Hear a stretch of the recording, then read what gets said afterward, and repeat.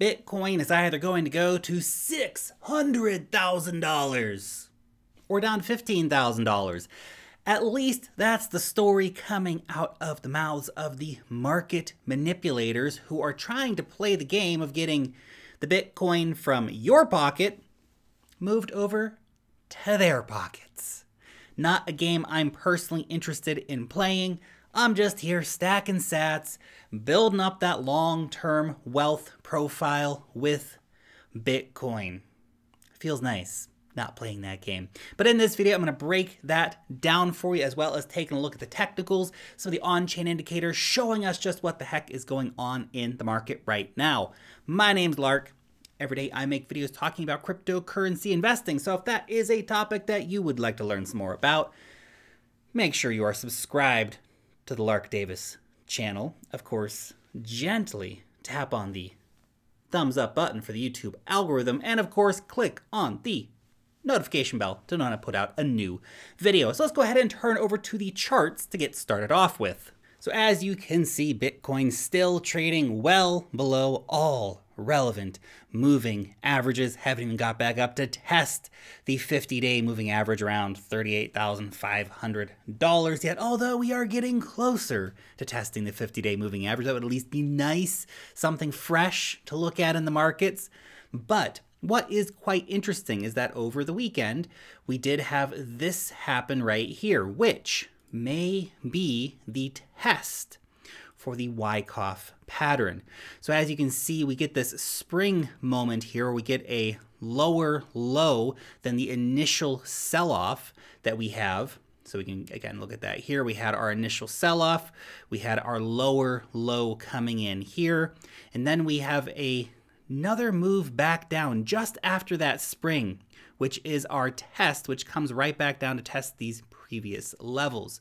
So we can see that playing out here. That is the test potentially coming in right now for the Wyckoff pattern. Now, if that is the case, then we could be getting to retest all of these moving averages in the coming few weeks. July could be a very interesting month. I think we're at a critical point right now in terms of proving whether or not the Wyckoff pattern is playing out here on the daily time frame. That is for the accumulation pattern. So we did go through a longer phase of the distribution pattern up here. There are still some people who are saying that, well, this is actually redistribution down here, or that this is simply potentially just the second phase. So we're actually just over here now. We're not to the spring phase yet. But personally, I think that this is a very interesting area right now where we could be testing for that spring moment. We're going to find out in the next few days if we keep getting some upside price action for Bitcoin here. If we fail, then I guess back to the drawing board to see where we're at with this pattern. But potentially we could be at that post-spring test happening right here. And I know some people are saying, well, come on, Lark, really? This whole Wyckoff thing? I mean, everyone's looking at this now. Surely the whales are looking at this too. It's going to be a big fake out. They're going to send it in whatever direction, we're not looking at. They're going to, keep manipulating the markets. That is a potential. But a lot of people don't think that this is what's going to happen. A lot of people think that this is BS, right? And the whales are going to whale. This is kind of what they do. It's patterns of behavior when we have this big money in the market, manipulating the market, playing the market. This is how the game is done, right? They create the hype up here. Everyone's up here saying Bitcoin's going to go up to $1 quadrillion. And then, of course, all the news articles. And then once we start seeing all the FUD come in, basically we've had 4 or 6 weeks straight of just non-stop FUD coming out of the mainstream media. It's been insane. All of this stuff happening at the same time. I mean, come on. To an extent, that's going to be orchestrated. How do we have all good news for a few months and then all bad news for a few weeks straight? This is the game that they're playing. Now everyone's out here saying Bitcoin's going to go to zero, or not zero, but it's going to have a catastrophic collapse. That's where the market sentiment-wise is right now for Bitcoin. But this is a game being played by these big money funds. And I think the guys from Guggenheim are a pretty good example of that. So Guggenheim's Scott Minerd says Bitcoin could sink down to $15,000. So now that Bitcoin's already come down all this way, time for another 50% cut in Bitcoin. Interesting. And yet, these are the same guys who were saying that Bitcoin is going to go to $600,000. Obviously, if Bitcoin goes down to $15,000 and this guy ends up being right, well, I'm going to buy some Bitcoin there. But you really have to look at the behavior, because that's what's really interesting. When we're near this potential bottom, and, you know, who can predict the markets? Nobody, right? We all have our models and our guesses and our intuitions and our predictions. But at the end of the day, the market's going to do what the market's going to do. No one can fully control the markets, but they can certainly make a pretty good attempt at pushing it in one direction or the other. And these weeks of nonstop FUD have definitely had their effect on regular investors in the market. And so when we are lower, when Bitcoin's already down massively, they start bringing out all the stories. Oh, Bitcoin's going to drop another 50%. Sell now. Sell now. Sell your Bitcoin. That's the message from these guys, right? These institutional players. And yet, when Bitcoin's at $50,000, $60,000, $65,000, what are they saying? Bitcoin's going to go to $600,000. Buy now. They are selling into strength, and they are buying into weakness. And they are putting out news stories saying exactly the opposite. They're telling you to sell into weakness and then, buy in to when the market's, superheated. This is the game these institutions play. This is what institutional money has brought into the market. Now, before the institutions arrived, we had our native Bitcoin whales, and we still have our native Bitcoin whales playing these very similar games. Now we're just taking it to a whole new level where all these institutional guys can make a phone call over to Reuters or someone like that and say, hey, we need to get some of these articles published for us. Can you put these out? And, just yesterday we saw Reuters reporting on a Binance-related story. But when you read through the story, it's shocking, actually, because all of the relevant facts that you would need are simply not there. It's just Binance being shut down in UK. That's the headline. Sounds pretty scary. One of the world's biggest exchanges. I know a lot of you guys in the UK would have a Binance account. Obviously, I'm a big Binance fan. So anything happening to, this exchange, if there's a global crackdown on Binance, that's, something that should worry your average Binance user. However, they leave out most of the details in such a story. Now, it's really interesting from a perspective of what are they thinking as journalists? We're just going to print this story with almost no context, no details, and just leave people to panic. It's either manipulation or complete journalistic malpractice. Now, with the current state of mainstream media and journalism, journalistic malpractice is certainly possible, but I think the idea, I think it was Chomsky in manufacturing consent, and the idea is not that, these people who get into these positions in these media organizations are necessarily, behind the curtains and, ooh. They get there because they're already thinking like that. They don't have to be told to do this stuff. This is what they do anyway, right? So it's the system that the institutions are taking advantage of. And it's manipulation up and it's manipulation down. And I know we don't like to talk about manipulation as much when the markets are pumping, but it's manipulated up as well to an extent, right? It's not all manipulation. There is, lots of genuine buying going on in this market, genuine selling going on in this market for a variety of different reasons. But you can see what these guys are trying to do. And of course, it's not just Guggenheim. It's right across the board. JP Morgan, we covered one of their big FUD stories the other day. Now JP Morgan again. Here we are, calling for lower lows, saying the institutions have no appetite for Bitcoin at this price level. They expect more bearish movement below critical price levels. Very interesting. Very interesting. Again, JP Morgan was calling for $140,000 Bitcoin near the top, and now that the price is down, they're calling for a $25,000 Bitcoin. So they expect the price to continue to drop even further. Again, what's the point of these organizations? Now that we've seen this massive retracement, they're trying to talk you into selling your Bitcoin. And hey, look, you know, you're a big boy or a big girl. You're going to end up making your own freaking decisions about when you should sell your Bitcoin. But don't be shaken out by these media FUD stories from these institutions, which have proven time and time again to be some of the world's biggest, most prolific market manipulators. This is the big money game. As I was saying last year or the year before, when we invite the big money in, not that we necessarily invited them, but you know, crypto's open to anybody. They're going to come regardless. But with these big money players coming in, they're bringing all their big money player baggage and games and investing strategies with them. And this is part of that. This is part of that. By the way, if you want to stay up to date with a whole bunch of just extra stuff that we don't even talk about here on the YouTube channel, just going super in depth into all kinds of extra investor information, you need to check out Wealth Mastery. It's the weekly investor report that my team and I put together. Every single issue, you get a deep dive on an altcoin. We do a trending coin analysis, the latest airdrops, the latest token sales, an interview with an industry leader, top tier technical analysis, taking the big picture of what's going on in the markets, a step-by-step decentralized finance tutorial. Last week, we covered an opportunity where you could have been making like 570 or 80% APY in this particular DeFi farm. So there's some incredible opportunities out there. Click on the link down below me here in the description where you can learn more about becoming a member today. It's less than 10 bucks a week, meaning this is the most value-packed and at the same time most affordable investor report on the market. Now, let's break down some more numbers here for you. So this one was shared by Alex Kruger over on Twitter.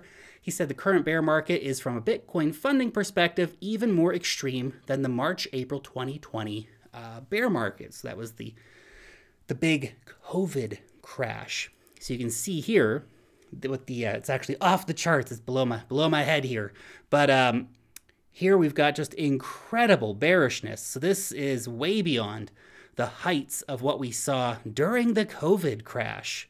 So the averages are much higher. And yeah, I know we've got more people in the market right now than we did back in 2020.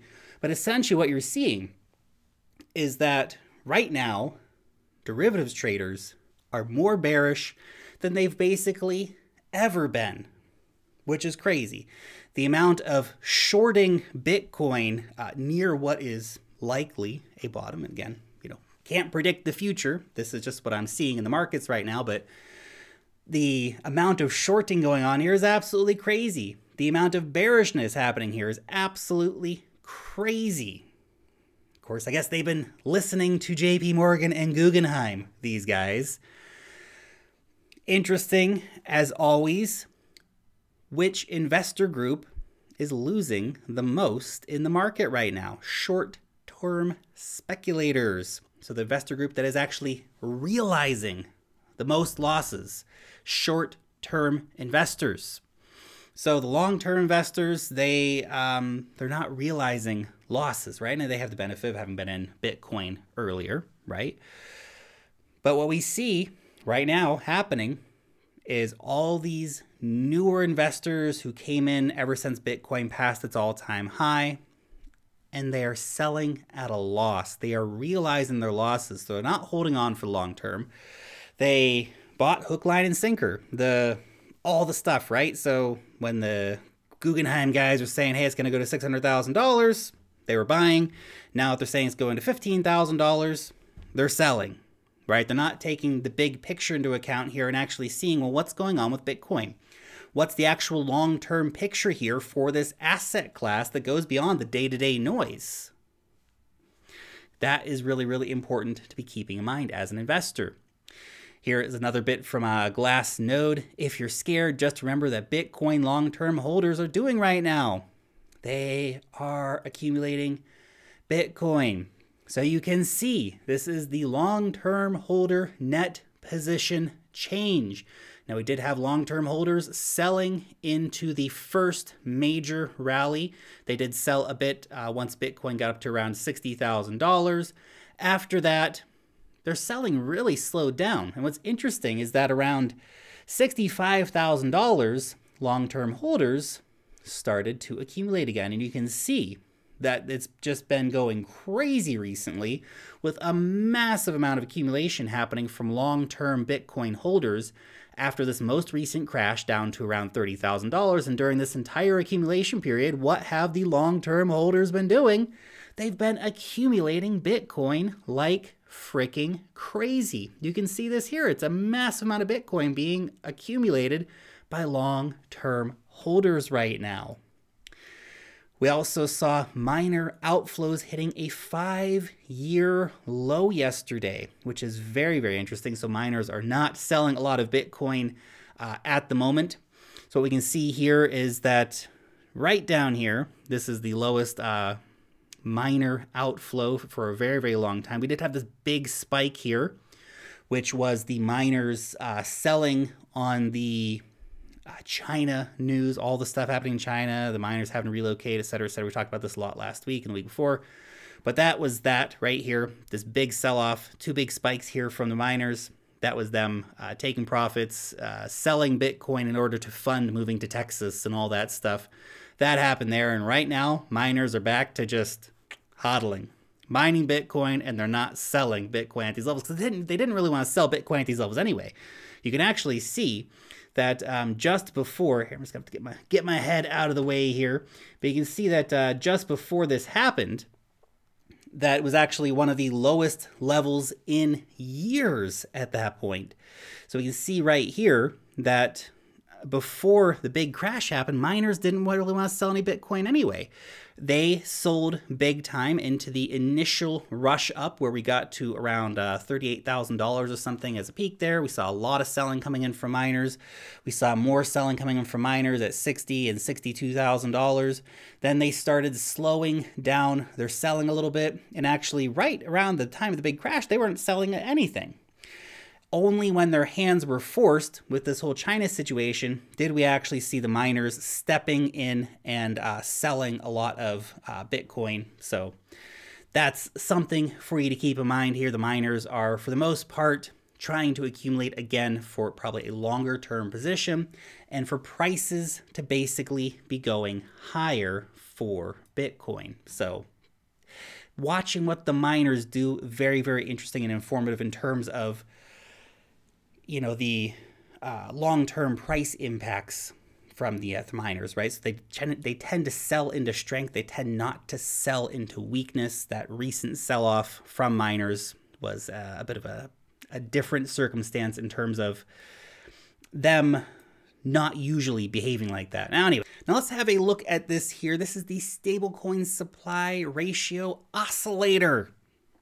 Now, it speaks for itself. You can see when we got down into the green band, it is generally a great time to buy Bitcoin.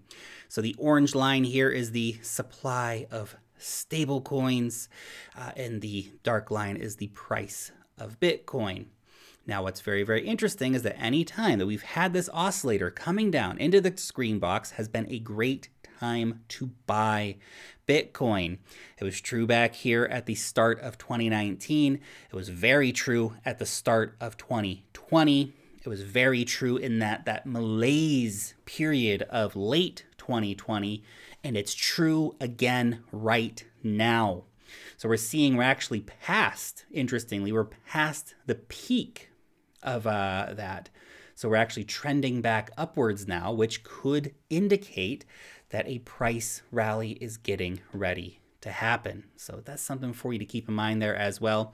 And the final bit of news here, the Canadian Purpose Bitcoin ETF has continued to expand its holdings since the sell-off in mid-May. So a total of 3,446 Bitcoin have flowed into the ETF, an average of 86.15 Bitcoin per day. So that essentially means there is a big demand out there for Bitcoin still. In fact, their demand has just been rising again throughout this entire sell-off event. So in spite of all of the negative news that we've seen and all the market manipulation and stuff going on, the long-term holders are buying. The miners are trying not to sell into the weakness of the market right now. We have retail buyers, people getting the Bitcoin ETF, for example, they're buying Bitcoin, they're adding Bitcoin to their positions. It's just we've had these different sell-offs. There's a lot of fear and panic in the market. A lot of new investors have sold their Bitcoin. But once you realize the game that's being played here, I think it makes it a little bit easier to go day to day in your Bitcoin experience and just keep on stacking sats. Long term here. That's the main takeaway from this video. Just keep calm, stack sats. Anyway, your question for today. What do you think about these guys like Guggenheim calling for 600K at the top and 15K at the bottom? I mean, is it a stretch to say that these guys are purposefully trying to manipulate the market? Are they just getting caught up in the excitement too? Or do you think there is actually something nefarious going on here where these market participants actually are trying to convince you to buy their bags at the top and then to sell them back to them at the bottom by making you overly bullish or overly bearish with these different news stories and stuff that are coming out? Curious to hear your opinion on that down below in the comment section. Thanks so much for watching today's video, and peace out till next time.